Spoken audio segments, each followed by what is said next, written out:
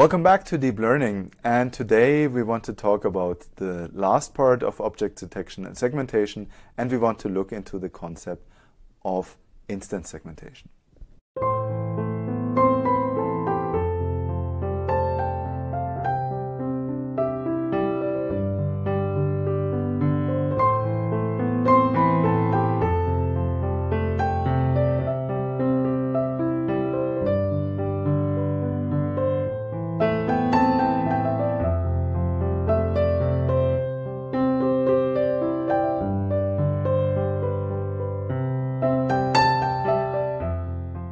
So let's have a look at our slides. You see this is already the last part, part 5.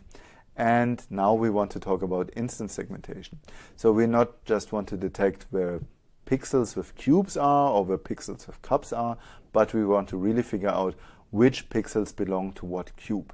So this is essentially a combination of object detection and semantic segmentation. Examples for potential applications are information about occlusion, counting the number of elements belonging to the same class, detecting object boundaries, for example, of gripping objects in robotics. This is very important. And there's examples in the literature: simultaneous detection and segmentation, deep mask, sharp mask, and Mask-RCNN in reference 10. So let's look at reference 10 in a little more detail. So we essentially go back to the start. We combine the object detection and the segmentation, and we use RCNN for the object detection. And the object detection essentially solves the instance separation, and then the segmentation refines the bounding boxes per instance. So the workflow is a two-stage procedure. You have the region proposal that proposes the object bounding boxes, and then you have the classification using a bounding box regression and the segmentation in parallel. So you have a multitask loss that essentially combines the pixel-wise classification loss, so the segmentation loss, the box loss, and the class loss for producing the right class per bounding box. So you have these three terms that are then combined in a multitask loss. So let's look in some more detail into the two-stage procedure. You have two different options here for two-stage networks.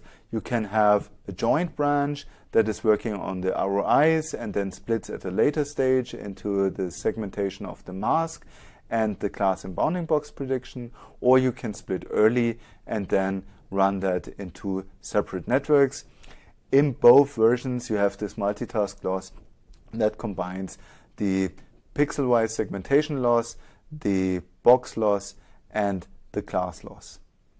Let's have a look at some examples, and these are results again from Mask-RCNN, and you can see that, to be honest, these are quite impressive results. So there are really difficult cases. You identify where the persons are, and you also show that the different persons, of course, are different instances. So very impressive results.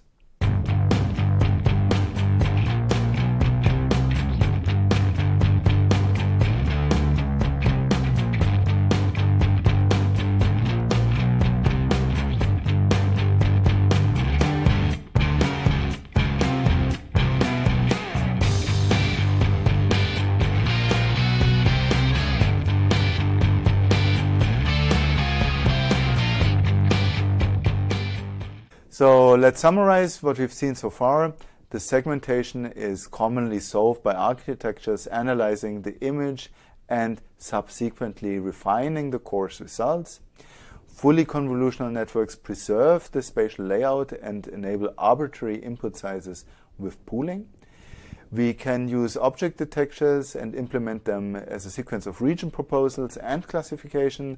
Then this leads essentially to the family of RCNN type of networks.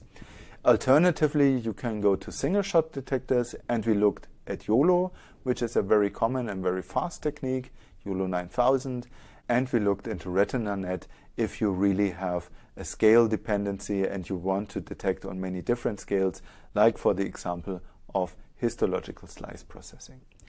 So object detection and segmentation are closely related, and combinations are common, as you have seen here for the purpose of instance segmentation. So let's look at what we still have to talk about in this lecture. And coming up very soon is methods to relieve the burden of labeling. So we will talk about weekly annotation, how we can generate labels, which then also leads to the concept of self-supervision, which is a very popular topic right now, and it's been very heavily used in order to generate better networks, in order to reuse also sparsely or even completely unlabeled data.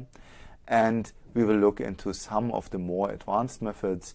One idea that I want to show to you later is the use of known operators, how we can integrate knowledge into networks, which properties this has, and also some ideas how we could potentially make parts of networks reusable. So there's exciting things still coming up. I have some comprehensive questions for you, like what is the difference between semantic and instance segmentation? What is the connection to object detection? How can we construct a network which accepts arbitrary input sizes? What is ROI pooling? How can we perform backpropagation through an ROI pooling layer?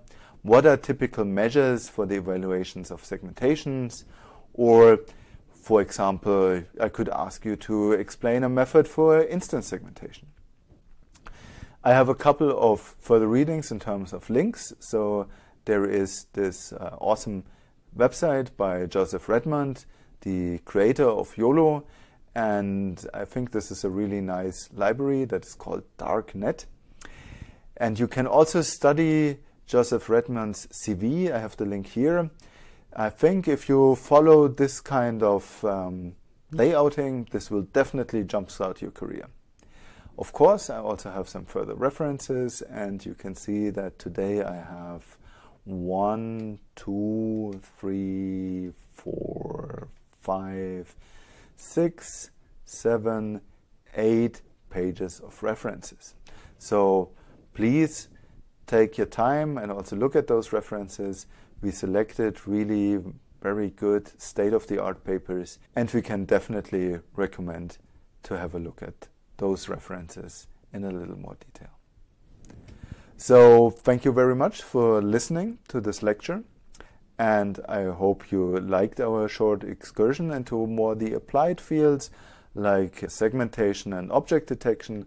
I hope that this kind of turns out to be useful for you, and I also hope that we will see you very soon again in one of our next videos. So thank you very much and goodbye.